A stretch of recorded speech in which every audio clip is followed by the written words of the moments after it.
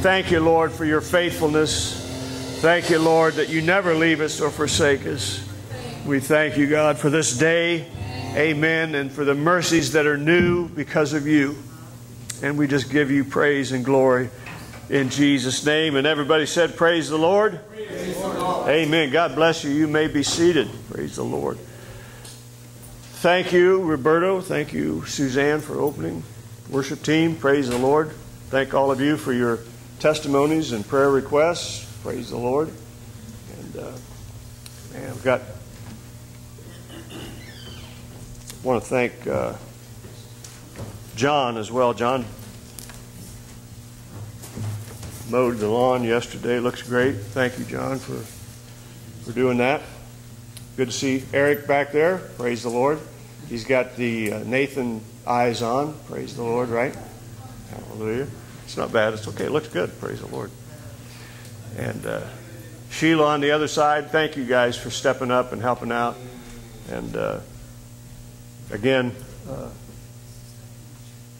Mike and Suzanne just kind of covering all the bases, and appreciate them as well. Praise the Lord. So God bless you all. Amen. God is good. And you are unique, just like everybody else. Praise the Lord. Amen. I want you. Okay, I'm going to share something with you. This is pretty deep, so just kind of stay with me. Think of this now in terms of nationalities. Okay. So if you're Russian going into the bathroom, and you're Finnish coming out of the bathroom, what are you in the bathroom? European.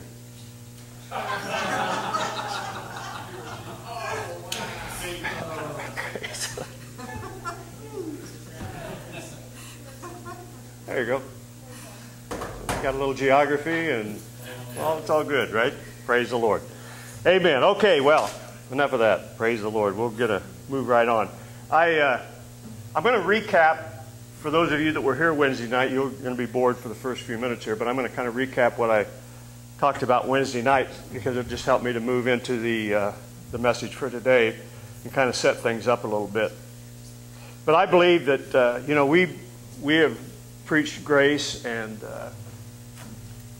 some things that I think are just critical. It's not just another message. It's not just something that make us feel good about ourselves. But I do believe it's the core for everything that God wants to do in our lives, all of us. Amen. And so sometimes we look at it as, well, that's good for me because it saved me from a lot of problems. Amen. But unless we really embrace it, it's hard to move forward. We can talk about it, we can get it intellectually, but to have it really deep down inside of us, that's what changes us. That's what makes it possible for God to really minister into our lives and through our lives to others. And so that's why we go over it and over and over and talk about it in a lot of different ways, because it is critical. It is Jesus, grace and truth came in the person of Jesus Christ. So you can't separate it any more than you can separate God from love. They are one and the same. And so for all of us, this isn't just about other people. It's about me. Amen. It's about you. It's about us as individuals and how we, amen, then, interact with the world, with everybody else out there. I'm not going to go too far with this, but let's just look at this. Hebrews chapter 12 and verse 15, Sheila. And again, this is just kind of a recap from Wednesday night, and I'm going to go through it quickly, and then we'll just move right into today's message. And hopefully I won't keep you real long today. It's a beautiful day. Amen. And I got trees being cut down at my place. Hallelujah. Thank the Lord. And it's not me cutting them. That's the good news, right? Amen. So looking diligently, lest any man fail of the grace of God, lest any root of bitterness springing up trouble you, and thereby many be defiled. We read it once more. Looking diligently, lest any man fail of the grace of God, lest any root of bitterness spring up, trouble you, and thereby many be defiled. So here's the deal. When we miss grace, a bitter root begins to grow. Y'all know people that are religious, and I'm not against religion. I'm just against religion that is about me and not about Jesus. Amen? But we've all known people, and maybe we were even to some degree this way ourselves, that when we don't operate in grace, the result is bitterness. Bitterness in me that then translates into the way I deal with other people. Amen? In the Hebrew culture, any poisonous plant would be called a bitter plant. It would have a bitter root, in other words. So here in this scripture, the bitter root is a metaphor to make it clear to us that when we miss grace, stuff becomes toxic. Things become toxic. And I won't have you go there for the sake of time, but in Exodus chapter 15:23, it talks about Moses and the children of Israel were moving and they needed water. And the water they came to was bitter water. It was Mara. It was called Mara. It was bitter water. So what did Moses do? God told him, take this tree over here and throw it in the water, and it'll make the water sweet. Well, the tree obviously represents the cross. It represents Jesus. It represents grace. Grace was thrown into the bitter water. The water became sweet, and it was drinkable, and everybody was blessed as a result of it. Amen? So what I'm saying is religion without grace is poisonous. Amen? A church without grace is poisonous. A heart without grace is poisonous. When we miss grace, the poison of bitterness and anger eventually become too much to be hidden. Yes. And it will eventually destroy. Praise the Lord. Now Romans 3:23 says, all have sinned and come short of the glory of God. Everybody has sinned. Say everybody. Everybody. Everybody. All. Yep. Amen? All have sinned. All includes you. Amen. All includes me. Amen? How do we respond to that information? That's the question. Well, yeah, I mean, technically I've sinned, right? But I haven't sinned. You know what I'm saying? Amen? I'm not that bad. We dismiss our sin, our need for grace. And we do that by comparing ourselves to others. Do you know what you're doing? You're sinning. 2 Corinthians 10:12, I think it is, says, we are unwise comparing ourselves among ourselves and measuring ourselves by ourselves. You get bad results doing that. Amen? Luke 7:47 talks about a woman who was forgiven much. Amen? And so she loved much. Our love for God is paralleled with the degree of forgiveness that we've received. That's why we really love God. If we realize what we have truly been forgiven of. Amen? We're forgiven. I'm not saying we're not forgiven. We're going to heaven. We're saved. But we still screw up. We know we do. That's why grace is so critical, because otherwise we're condemned all the time. That's what religion does. Even though you're born again, they'll tell you you're backslid. You're this, you're that, you're the other thing, and you're going to bust hell wide open unless you do this or do the other. Amen? It's because we don't understand grace that we're unable to give grace. Praise the Lord. So, okay, I'm a sinner. In fact, I'm a big sinner. But I'm not the biggest sinner. Praise the Lord. Amen. I'm speaking for you. I'm trying to help you out so you don't have to say it. Praise God. Amen. Here's what 1 Timothy 1:15 says. Paul is speaking, and Paul wrote 2/3 of the New Testament. What revelation he had. He was drawn up into the third heaven. He had these tremendous encounters with Jesus, manifestations and the glory of God and so on and so forth. But Paul said, Jesus came into the world to save sinners, which I am the worst.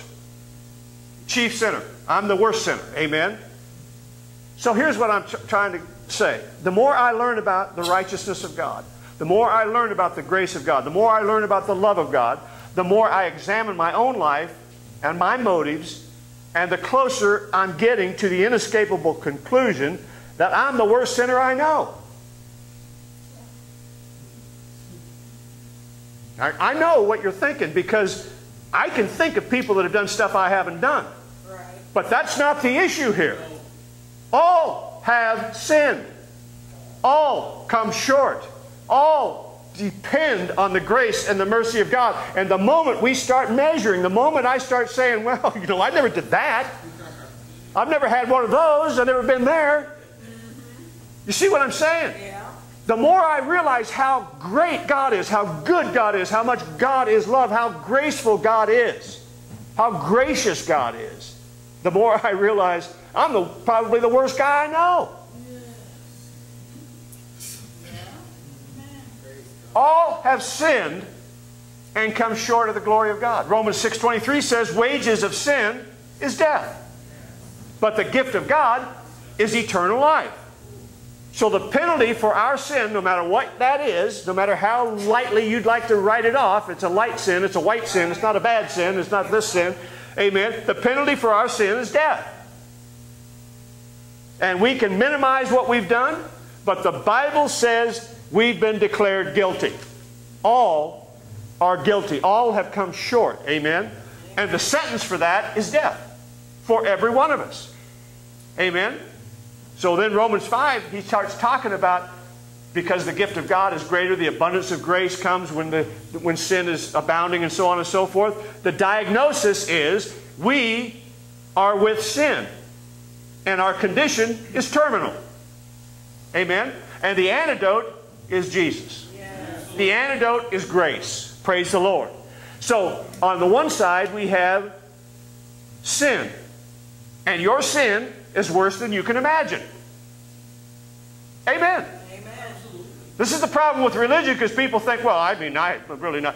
Look, you're lost and going to hell outside of Jesus. Whether you did anything on the big list, or you did the worst on the big list, or if you just did only one little thing on the list, you're done. You're guilty. You have been tried and found guilty, and the consequences are death. Amen. Amen? So, praise the Lord. You can minimize it, you could rationalize it, you could try to dismiss it, but you are terminally ill. Amen? On the other side of the equation is God's grace. Amazing. Yeah. When Jesus died on the cross, His blood wasn't infected by the sin. Jesus became the antidote. The antidote that cures us. After putting your sin on one side and God's grace on the other, He says grace is superior. Amen? So again, back to Romans 5 where He talks about sin abounds, grace doth that much more. By one man sin came, death entered in, so on and so forth. By the second man, the second Adam, Jesus, grace came and forgiveness and eternal life. So nobody has done anything so horrible that grace won't cover it. Wow. Grace is always greater no matter what. That's hard to get your head around because even though we all know we've all done stuff, I didn't do that stuff. Doesn't matter. That's the point.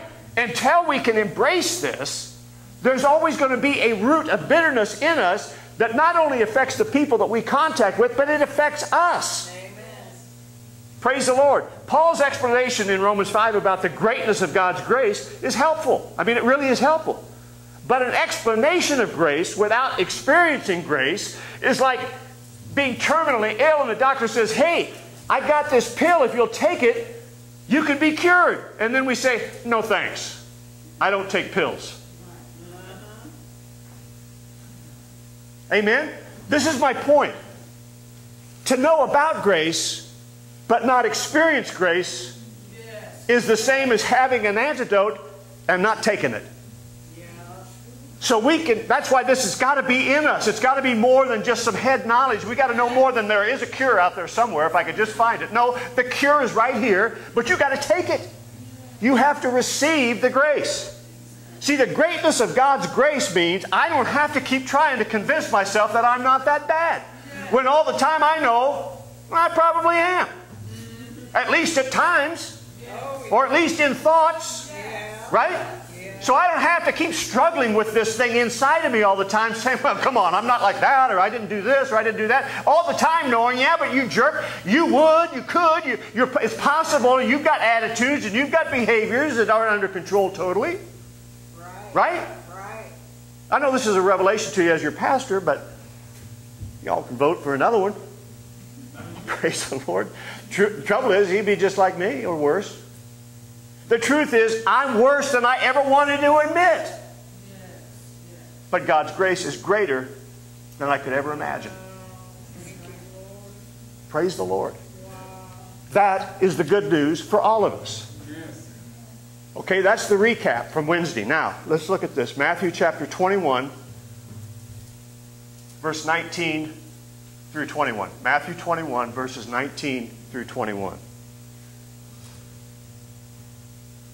See, the truth sets you free.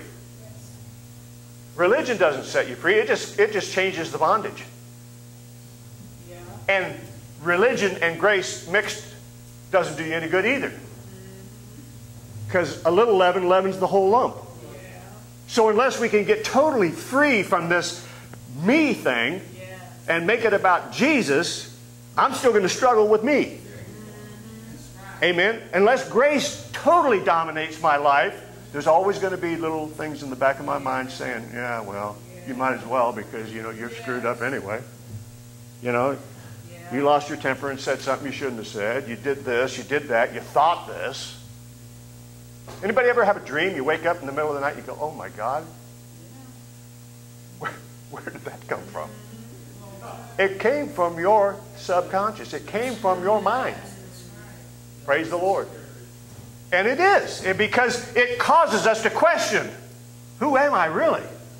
Now, I didn't do anything, but come on, the thought was there. And Jesus said, if you think it, you're guilty of it.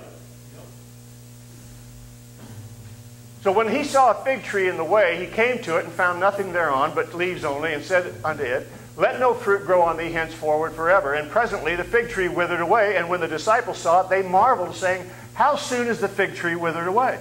Jesus answered and said unto them, verily I say unto you, if you have faith and doubt not, you shall not only do this which is done to the fig tree, but also if you shall say unto this mountain, be thou removed and be thou cast into the sea, it shall be done.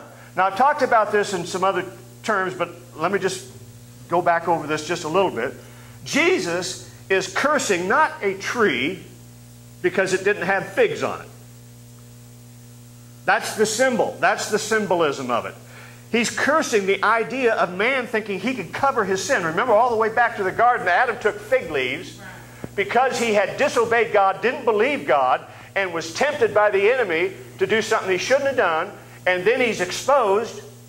His sin has exposed him. And so what does he do? He goes out and gets fig leaves to cover the reality that I've been busted. I've been exposed. I've been caught. Amen? So it's this idea of man thinking he can cover his sin or his nakedness with fig leaves. It's the whole system of man-made, self-effort religion. It's the idea of I can do something to make me holy. Yet all the time knowing I'm unable to be holy or righteous on the basis of anything I can do. So, innocent blood has to be shed for there to be a covering.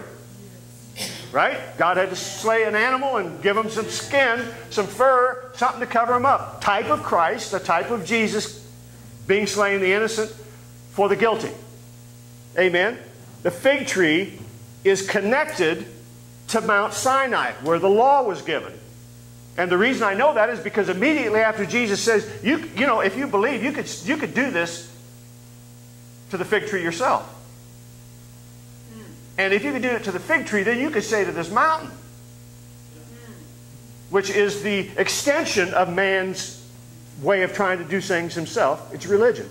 He said you could say then to the mountain, be thou cast into the sea, and it would have to obey you. It would be able to manipulate you or control you anymore. Amen. So the fig tree is connected to Mount Sinai, the works-based, man-developed, intellectual type of religion. be thou removed and cast into the sea. It's the sin of self-righteousness. It's the sin of I'm better than somebody else because I've kept almost all the list. Right? Micah 7, verses 18 and 19. Micah 7, 18 and 19.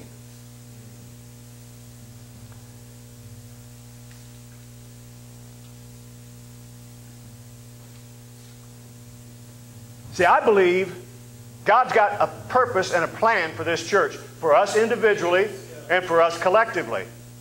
Amen? But there's a means by which we arrive there, and it isn't by religion. Because we all come from different backgrounds and different religions and different kind of ways of looking at our relationship with God. God's got us on a path. And that path is that the glory of God would fill the earth, that His pronouncements over our lives individually and collectively will come to pass. But there is a path. Have you ever wondered why you were here and then you were here and then you were here and now you're here? We think, well, we just stumbled into this. You know, I was doing this and didn't have nothing to do, so I showed up here or whatever. No. God directs the steps of the righteous. God's putting people in places to accomplish His purpose for their lives individually and collectively. But we have to be in agreement. We have to walk with God in order for that to be fulfilled. It isn't God withholding from us. It's us being out of step sometimes. And I don't mean that in a sinful way. I just mean not until we can really believe how much God loves us and how much He has forgiven us. It's hard to have the freedom and the liberty to trust God for everything else that He wants to do in our life. Praise the Lord. Otherwise, we're always second-guessing Him. We need a healing. I love what Karen was sharing with us this morning, what Don was talking about with dope. See, that's the will of God. We know it is because it's what the Word of God says. But if we're struggling with our identity and with our goodness making it possible for this to happen, it doesn't happen. Because we see that we're not worthy. I fouled up back here. God shouldn't probably heal me. He probably shouldn't move in this area of my life until I get my act together. That's not true. God wants to do it. He has declared us righteous so that He can bless us in every area of life. But we got to believe it in order to receive it. All right? So who is God like unto thee, that pardoneth iniquity and passeth by the transgression of the remainder? So who is God? Who's He like? Who do you know that's like this, is what He's saying. Who do you know that pardons iniquity? Who do you know that passes by the transgressions of the remnant of His hair? Who do you know that wouldn't expect to get somebody punished for their behavior? Amen? He retaineth not His anger forever because He delights in mercy. He will turn again. He will have compassion upon us. He will subdue our iniquities, and thou wilt cast all their sins into the depths of the sea. Well, He did it. This is prophetic, but He did it in Christ. That's what He did. Removed them as far as the east is from the west. Can't be found anymore. They're gone. The sea of forgetfulness. Let me ask you a question. Why did Peter betray Jesus, but John didn't? Fear. Peter was afraid. John wasn't. John believed in the love of God, the disciple whom God loved. The only difference is one was afraid and one wasn't. One believed in the goodness and the righteousness and the grace of God. The other, not so much. Why? Because he knew he betrayed him. Because he knew his own heart. Make all the profession you want, but inside he knew, I'm not all that in a bag of chips. I'd like to be, but you ever notice how people that talk all the time is because they don't want to hear what you have to say? Praise the Lord, because it might challenge them. You know? Amen. As long as I'm talking, I can control the conversation. Praise the Lord. John believed in the love of God. And Peter believed he had punishment coming. That's why Jesus dealt with him 3 times. He said, do you love me? Feed my sheep. Do you love me? Take care of my lambs. You know, he's trying to get it across to him. Look, this isn't based on You're perfection. My feelings for you hasn't changed. When Jesus rose from the dead, one of the first things he said was, go tell the other disciples and Peter. He singled him out. Let him know. I'm not mad. I'm not upset with him. I love him. The same as I love John. The only difference between Peter and John was John knew that Jesus loved him. It wasn't that Jesus loved John more. It was just that John knew that he loved him, and he lived out that. All right, Hebrews chapter 12, verse 18 through 22. See, I'm saying Christians can do bad stuff.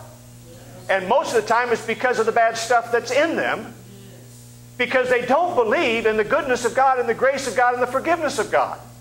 They're still trying to do stuff to make themselves acceptable, and they fail, and then they feel even guiltier, and it drives them into even other things that the enemy can then manipulate. You are not come unto the mount that might be touched, that burned with fire, nor unto the blackness and darkness and tempest, and the sound of a trumpet and the voice of words, which voice they had that heard entreated that the words should not be spoken to them anymore. For they could not endure that which was commanded. And if so much as a beast touch the mountain, it shall be stoned or thrust through with a dart. And so terrible was the sight that Moses said, I exceedingly fear and quake. But you are come unto Mount Zion, not Mount Sinai, amen, and unto the city of the living God, the heavenly Jerusalem, and to an innumerable company of angels. Praise the Lord. So you didn't come to fear and trembling. You didn't come. That's a mountain that's supposed to be cast into the sea. Amen. Hebrews 12:24.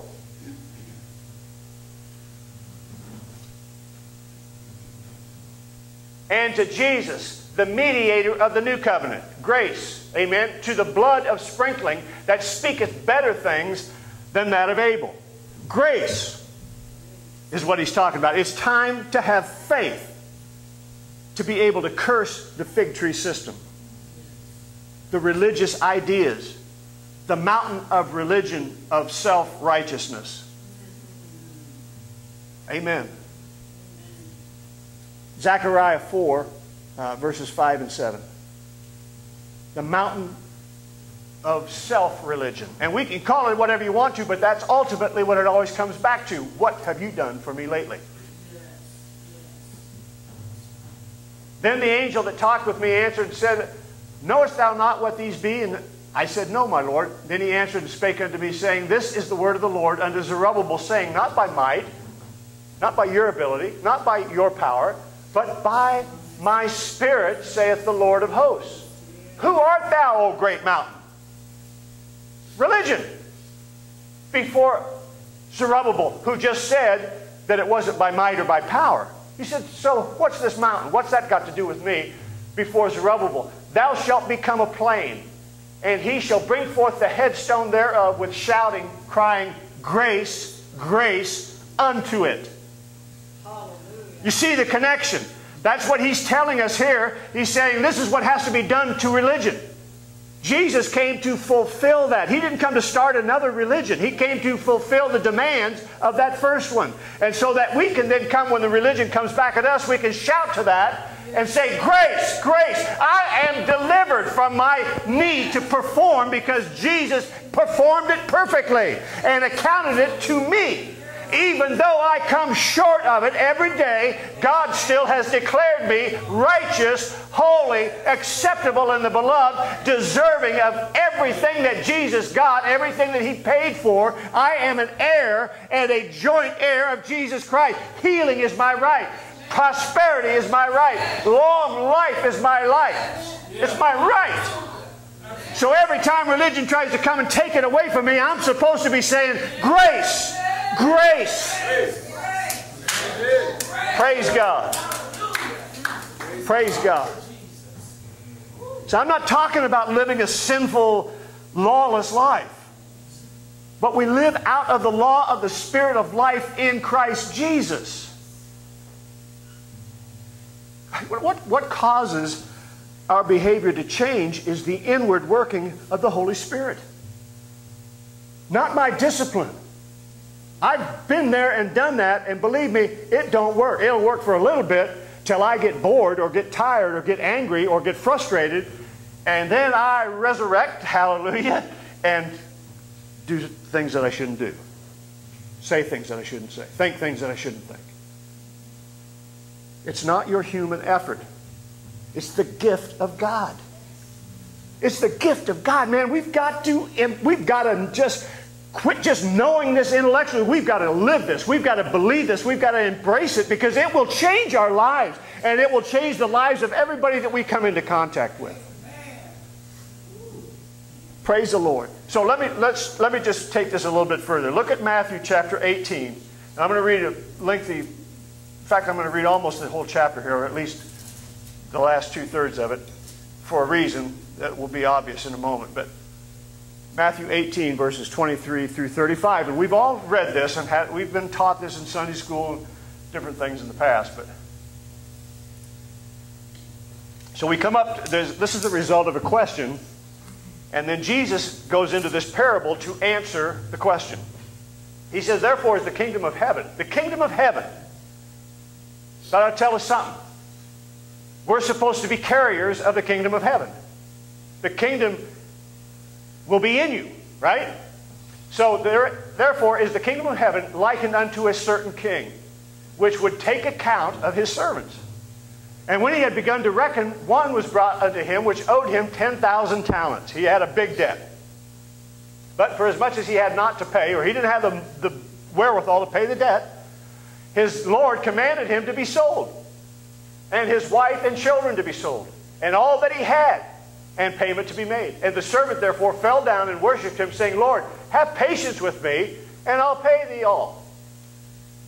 Then the Lord of that servant was moved with compassion, and loosed him, and forgave him the debt.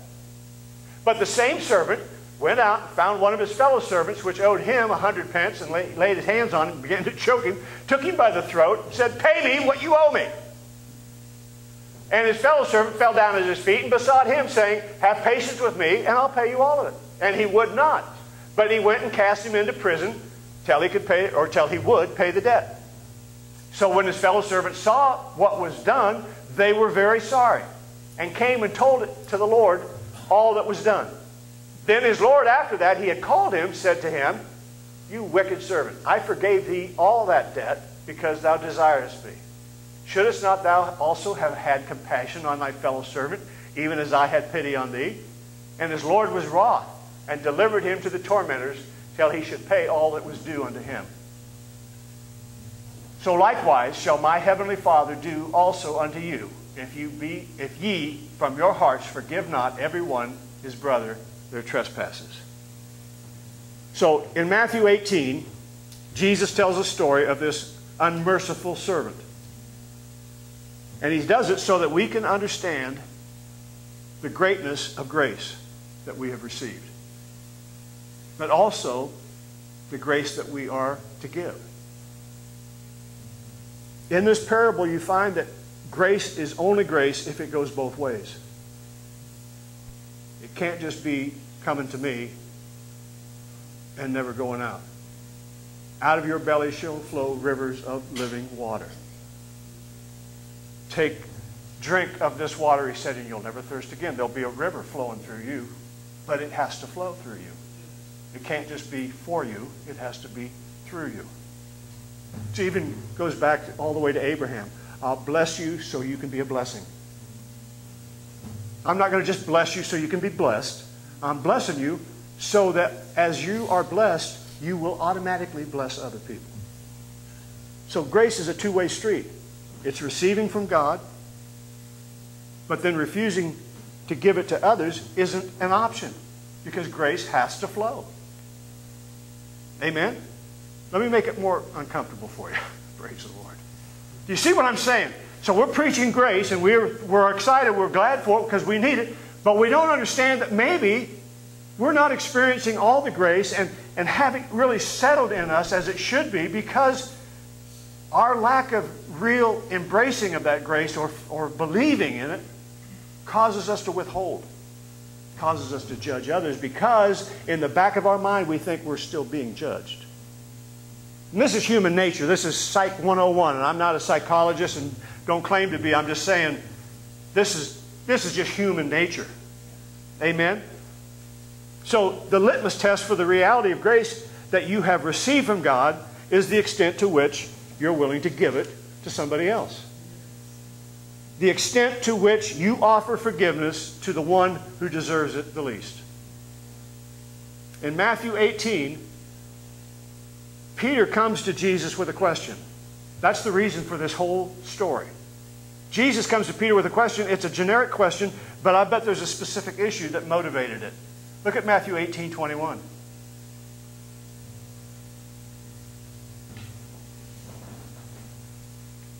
Peter came to him and said, Lord, how often shall my brother sin against me and I forgive him? 7 times? Right? So Peter brings this math problem. He brings this equation for Jesus to solve. He says, is grace greater than an offense that has been repeated over and over? How many times does Peter have to forgive somebody who hurts him? He even makes a guess at it. He tries to hit the right answer, right? 7? And he probably thinks he's being really gracious. Amen? The truth is, you can look, Edersheim and other Jewish scholars say that the Jewish rabbis taught that you should forgive 3 times. The 4th time, you didn't have to forgive. So when Peter throws out the number 7, he's probably expecting Jesus to pat him on the back and say, way to go, Pete. You're finally getting it. You're understanding. Man, what a good guy. What a good man.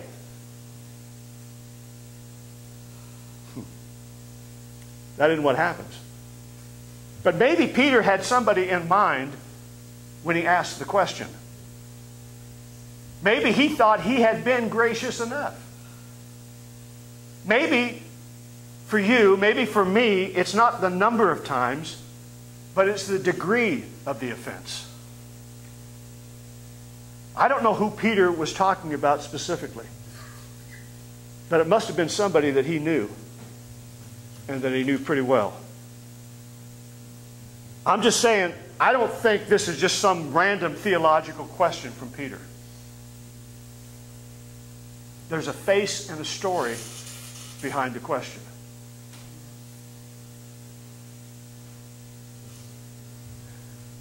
Maybe when you hear this story, the face comes to mind with a story that you'd give anything to forget. Maybe Peter's question is one that we'd like to ask too. Yeah, Jesus, how far is too far? When is the hurt done greater than the grace that you want to give? When does grace run out? When you do the math, the equation isn't Jesus saying 70 times 7 or 490 times. It's Jesus saying grace is always greater. It's not easy to swallow.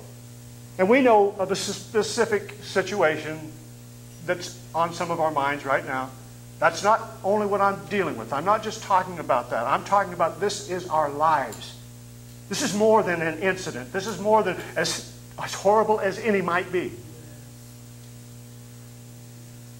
This is about Jesus trying to set us free. Yes, amen. This is about Jesus trying to give us totality of salvation. Sozo, nothing broken, nothing missing. Shalom, peace.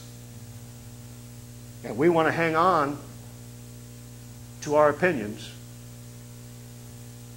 and our emotions, not realizing we're robbing ourselves. We're stabbing ourselves in the throat, thinking we're being religious and being spiritual. Praise the Lord. Maybe you're willing to accept this grace is always greater on some level. Maybe, intellectually. You want to believe grace is greater. But emotionally, the equation just doesn't work. It just doesn't feel like forgiveness is possible. My question is this. Are you at least willing to try? That's what Jesus is trying to get across here. Matthew 18, verse 23.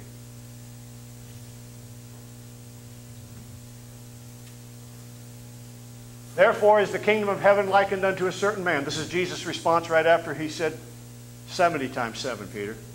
or grace is always going to be greater. He says, then the kingdom of heaven is like a certain king which would take account of his servants. So he's saying it's like God's opening up the books and calling us to give account. Yes. It's a reminder that outside of Jesus, we are all in deep debt to God. We're in debt because of our sin, and we are unable to repay. We cannot pay the price. It's impossible for every one of us. Praise the Lord. Until you can see yourself as the chief sinner, the way Paul saw it. That's why he preached grace the way he preached it. He said, I'm the worst. Jesus came to save sinners, of whom I am the worst. We don't like to say that because we could look around and find somebody that does something more despicable than I've done or worse than me, but this is the reality. We've got to come to the place where at some point we realize I'm the worst. Not somebody else, me.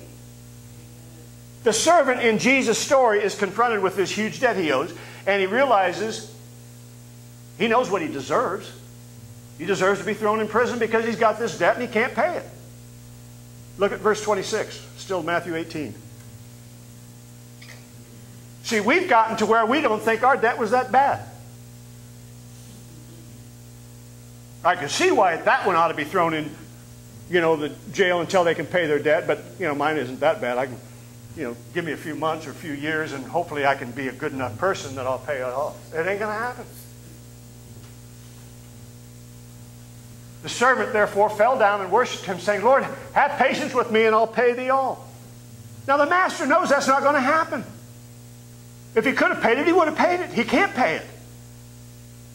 But incredibly, he takes pity on him anyway. Verse 27.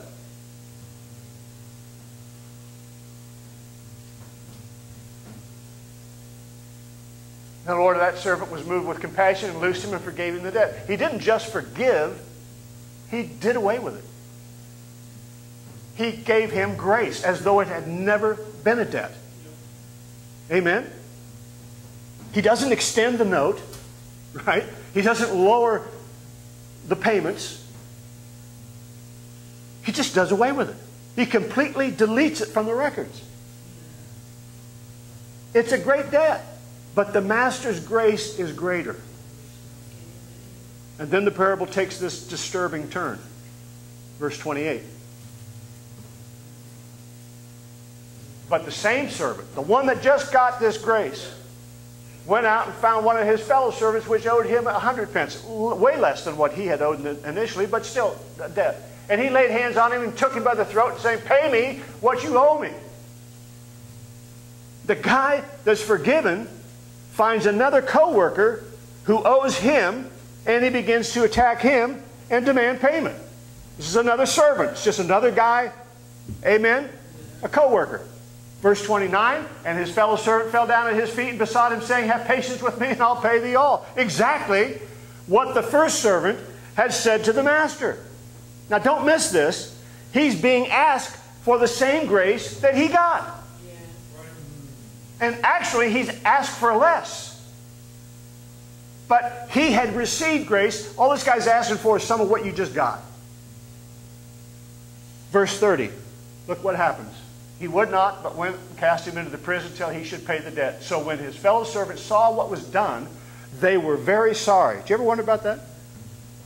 The other guys, the other co-workers, the other people were really sorry when they heard about this. And they came and told it to the Lord what had been done. They're sorry because they live in this community of grace together. They live in this community of grace with this master who doesn't treat them like servants, but he treats them like family, like children, like sons and daughters. And they're really sad. Verse 32 and 33. Then his Lord, after that he had called him, said unto him, O wicked servant, I forgave you all that debt because you desired me. Should not you also have had compassion on thy fellow servant, even as I had pity on you? So in the middle of this story, about grace, we find a lack of grace for the person who isn't gracious. You see what I'm saying? In the middle of this story, amen, about grace, there's all of a sudden this comes alive that there is a lack of grace for the person who isn't being gracious. Why? Because he said, you should have done this. You should have done the right thing. You should have done what I did for you. Amen?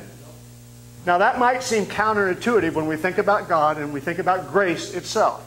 But it's not. God isn't cursing anyone. But as a man thinketh in his heart, so is he. You see what I'm saying? Hurting people hurt people. Guilty people want everybody to feel guilty. To a thief, everybody's a thief. You ever been around people like that? They think somebody's trying to steal from them all the time because they've been stealing they've been ripping and playing the underhanded little tricks all the time, so they assume that everybody else is doing the same thing. Why? Because as a person is in their heart, so are they. So if we don't believe in the grace of God, we always think of God as being angry and judgmental and going to get us, then we end up acting out that same way. You see, Jesus extends this radical grace to everybody he meets. Everybody, go through all the Gospels. Everybody he meets that gets caught in sin, he's extending grace to them. Except for the Pharisees, amen, whose sin was their refusal to offer grace. So it's not counterintuitive. It's exactly what you get. It's the result of sowing and reaping in a sense. Look at Galatians chapter 5 and verse 4.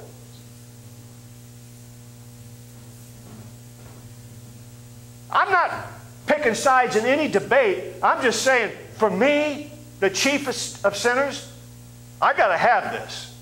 I got to have this. I got to live this. I want to experience everything that God has for me. And I can't afford to be screwing around for another 20 years that I may not have. Right. Wow.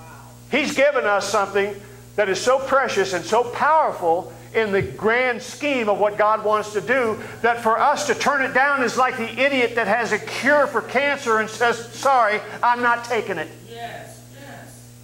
Amen. Christ is become of no effect unto you. Whosoever of you are justified by the law, you are fallen from grace. That's what God is saying here.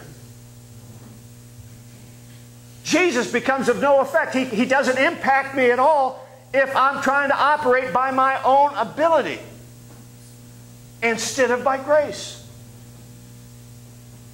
Okay, I've received grace. Now I want to act out with everybody else with the law. Even to some extent with myself. That's what he's talking about in this parable.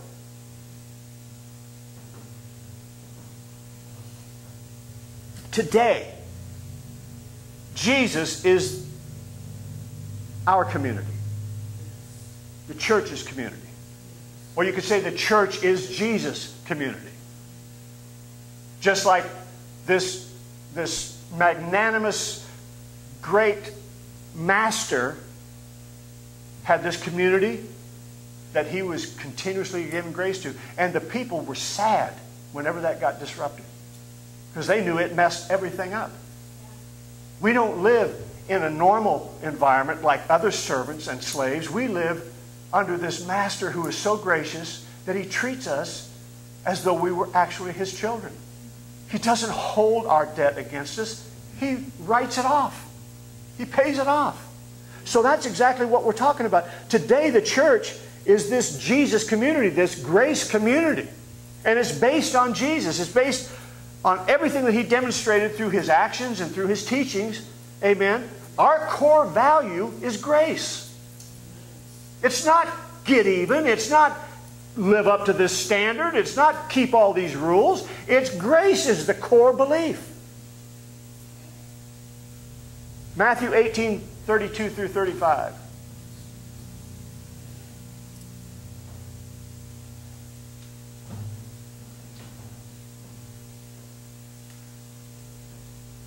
Then his Lord, after that, had called him, said unto him, You are a wicked servant, I forgave you all that debt because you desired of me. Should not you also have had compassion on thy fellow servant, even as I had pity on you?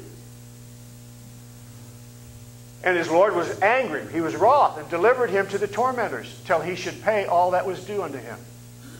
So likewise shall my heavenly Father do also unto you, if you from your hearts forgive not every one his brother their trespass. That's what Paul's talking about when he says, if you go back to your responsibility, to you taking responsibility for this, then you've fallen from grace and you end up tormented.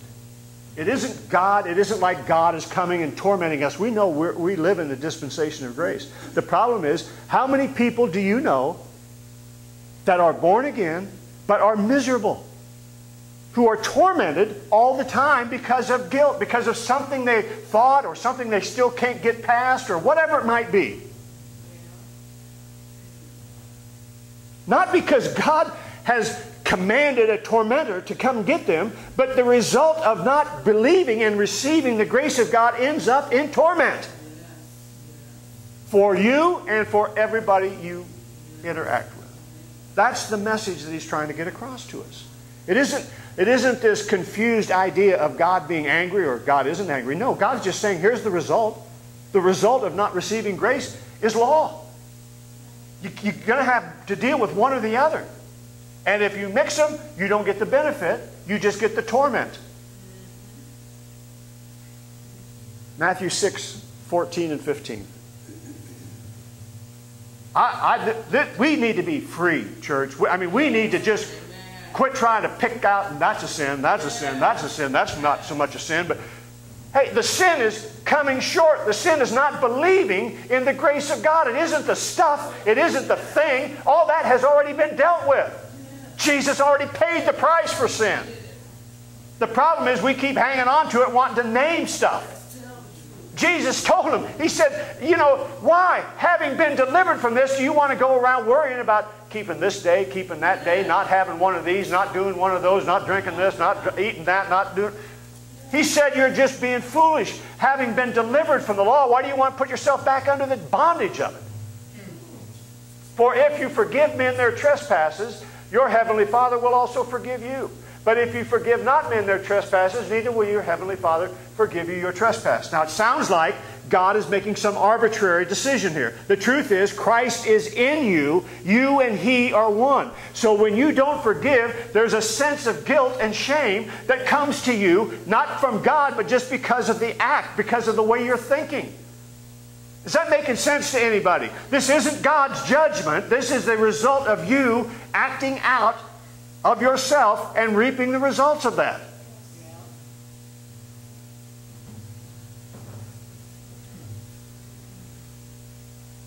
Jesus said, whose sins you forgive are forgiven. Do you ever think about that? Why? Because the more I forgive, the more I sense forgiveness. You see what I'm saying? The less I want retribution, the less I feel the need of having to pay retribution. It makes me act like God. And when I act like God, I identify with God, I feel more comfortable in what God has promised me. Sometimes it's just saying, you know what? It's not worth it. It's not worth getting even. It's not worth getting over. It's not worth the retribution. Go ahead, Don. I'm just going to say, do you have 1 John 3 as part of your... No, I don't think I have it in my notes, but... It sums up everything yes. you said in that and tells us the 2 commandments. Love. Required, and if I believe correctly, I don't sin. That's it. The seed remains in me. Exactly.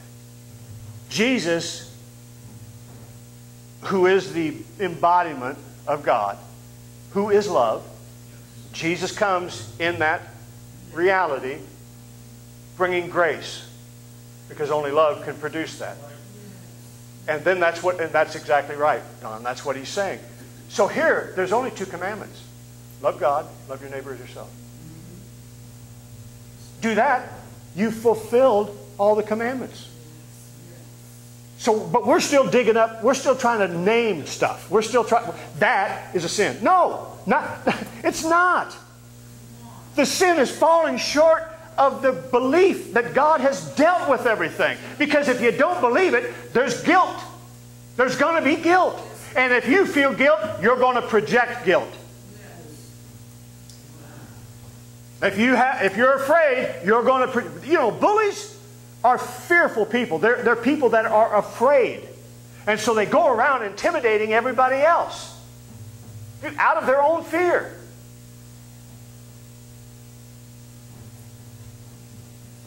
Praise the Lord.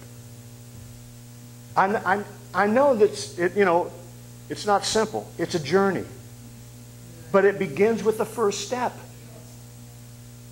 Jesus answers Peter's equation, he says, with his own. He says, the grace you've received is always greater than what you're going to be asked to give. That's a given. That's just the bottom line. Last scripture and we'll quit. Philippians chapter 3, 8 through 10. No, not the last scripture, but almost. Philippians 3, 8 through 10. Praise the Lord. Yea, doubtless I count all things but loss for the excellency of the knowledge of Christ Jesus, my Lord, for whom I have suffered the loss of all things, and do count them but dung, that I may win Christ. Be found in him, not having my own righteousness. See, Paul, this is the Paul that said, I am the worst sinner. I want to unload everything about me and just trust in Jesus. Just be found in him. Amen. Not having my own righteousness, which is of the law, but that which is through the faith of Christ, the righteousness which is of God by faith, that I may know him. I told Sally the other day, we were just talking, and I don't know what I'd been working on the house. I'd been scrubbing the north side, it gets mold on it in winter. So I'm cleaning that out, and I just, nobody to talk to, just me and the Lord, And I just was thinking, what I really want more than anything else is to know Jesus better. We know him, but you know what? At times, I realize I don't know him very well. I maybe know him better than somebody, or maybe know him better than I did 20 years ago, but I want to know more. I want to know him better. I want to be closer. I want to feel totally connected, secure, I guess maybe is the word. You know what I'm saying? That's what this is all about. That's what I'm talking about here. That sets people free. I know it would set me free.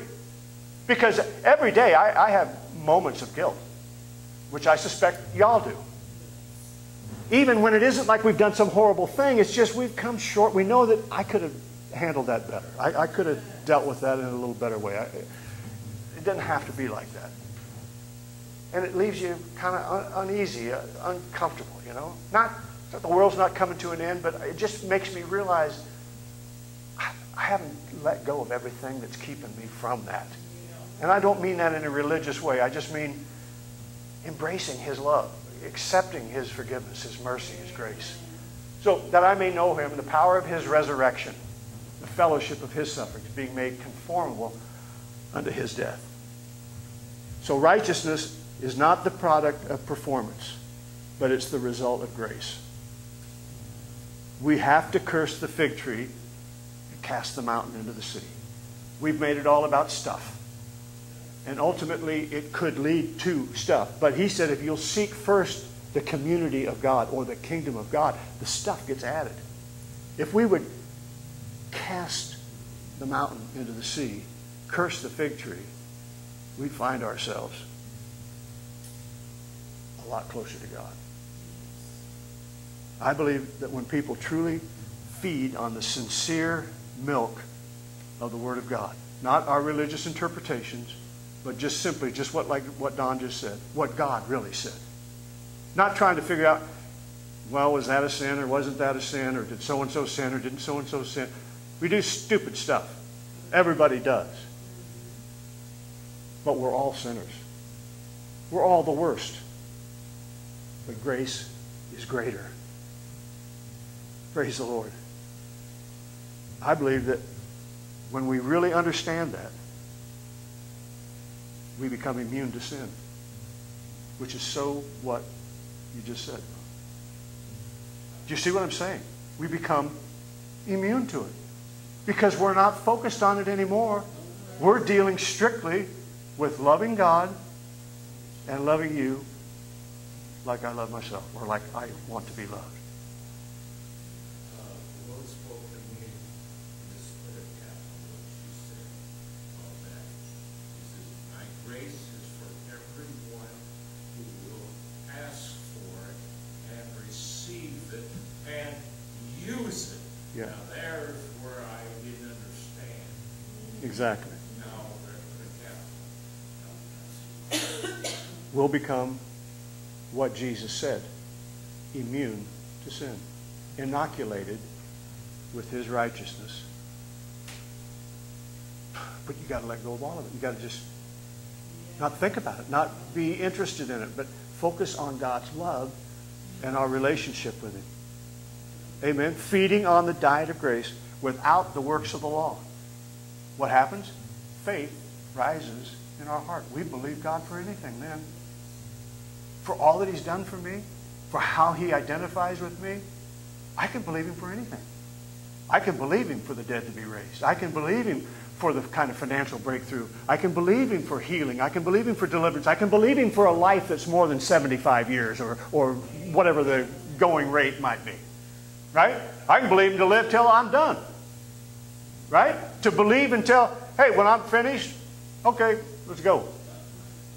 Be like Enoch. Walked with God, then he just wasn't. Amen? Moses. Eyesight never failed. Never got weak. Never got sick. Just went away with God. Praise the Lord. James chapter 5. This is the last scripture. James chapter 5, verses 15 through 20.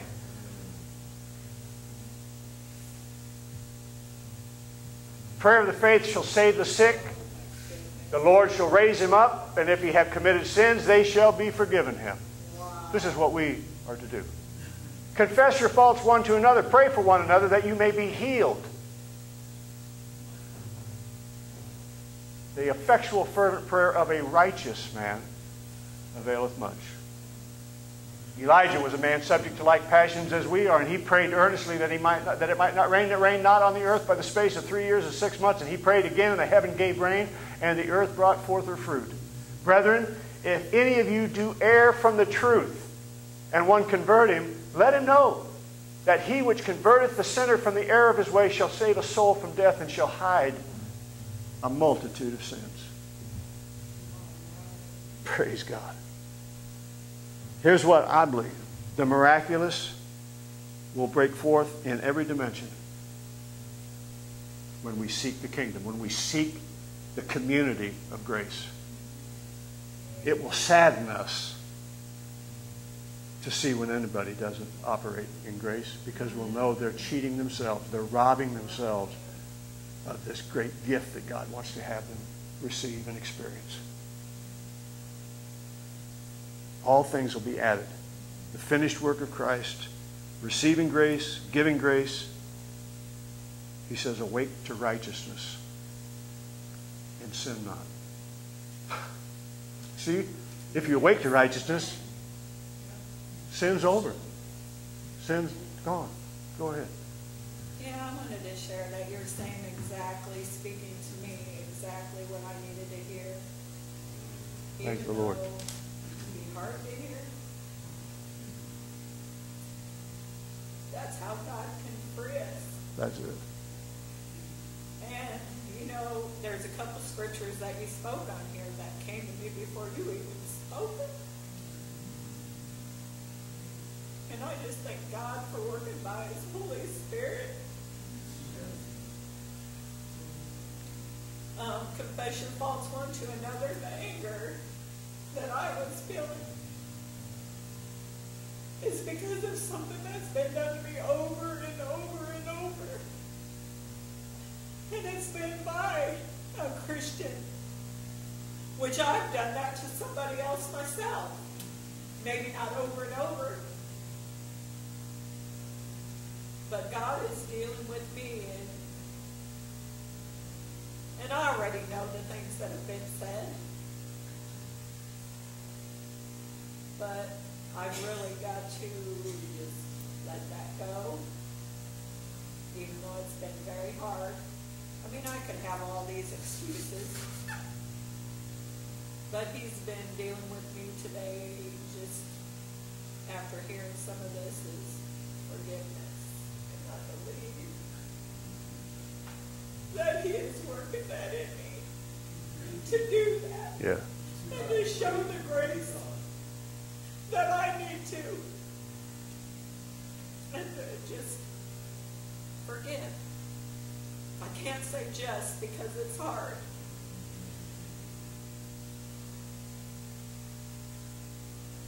So anyway, that's all I wanted to say. We have the same spirit. So I'm saying it would be easy to identify this with one situation that we all are aware of. That wasn't my intent. That's obviously on my mind, and it's troubling, and but I'm saying this is about me. This is about you. This is about you. And Rita, no matter what it is that you're dealing with, I promise you, we could all raise our hand and say something. Now, to you, what I'm dealing with may not seem as bad as what you're dealing with. But on the other hand, what somebody else is going through, yours may not seem that big a deal. You know what I mean? Because it's personal. But everybody is struggling with these things, and that's why the Holy Spirit wants us to be set free. He's trying to lead us and to guide us into all truth. This idea of picking and choosing our sin and naming and identifying all these things, yes, there's behavior that is unproductive and counterproductive, but it's not sin. It's just flesh. It's just human. And until we can embrace this, it's hard to let go of any of the other stuff. No matter what it is, if it's just anger, just bad thoughts, just unforgiveness, if it's whatever it might be, it all comes down to the same thing. It's robbing us of our true inheritance. It's robbing us of everything God wants us to experience. It's robbing us of God. It doesn't make me feel good to be like that and to have those exactly. thoughts and to have those, So the guilt comes back. Like I said, you can't, when you go there, there's consequences. And believe me, people that act out, they're carrying something. I mean, they've got something tormenting them. There is a torment that they've been turned over to that they don't want to, but they did, or they do. And unless you can lose that thing, I mean, we know what we call generational curses. I don't believe in generational curses. Jesus suffered the curse. The problem is if our mind hasn't been renewed to that, we can act out behaviors that we've been delivered from and don't even know it. That's the challenge of recognizing. Look, as I said, I'm the worst sinner. This is like a revelation that Paul had, and I think I'm seeing it some. Without that, I can't see myself as this one that God loves the most. You understand what I'm saying? The way Peter and John had this thing. John just always said, the disciple that Jesus loved. No, he loved every one of them. He doesn't have favorites. It's like I said in the very beginning. You're unique, like everybody else. I mean, in the eyes of God. We don't think of it that way, but because He wants us to feel unique. He wants us to feel like we are His favorite because we are. The thing is, so's Don. So's Rita. So's Sally. It's not taking anything away from the total love that He has for me, the total grace that He's extended to me. And if we could ever understand that, you could think of all, it's just gone through my mind for the last week. All the things that we do growing up as kids, we rebel against some, control of our parents or lack of sense of love or commitment or caring, and so we go out and try to find it someplace else or try to reproduce it somewhere, when in fact it can never be done. It's like two broken people going out and getting married thinking that they'll become whole. No, now you got a marriage that's broken. You see what I'm saying? God wants us to be whole because unless we're whole, we can't bring wholeness to others. So, Let's determine to believe in the love that God has for us. And just see how that begins to operate in our lives. Without trying to say, okay, I believe how much God loves me. That means now I won't ever sin. I can't sin. Sin doesn't exist for me anymore. And until I get there, I'm always going to be measuring every behavior or whatever as a failure. And that failure will keep me in that cycle of failure. It's being set free from that. Come unto me, all you that labor and are heavy laden, and I'll give you rest. You'll find peace for your soul and deliverance. Can you say praise the Lord? Praise the Lord. Amen. Give the Lord a hand clap. Praise God. Amen. God bless you. Paul said, we labor for this, to enter in. That's the only labor there is. The only work there is entering into His grace, into His rest.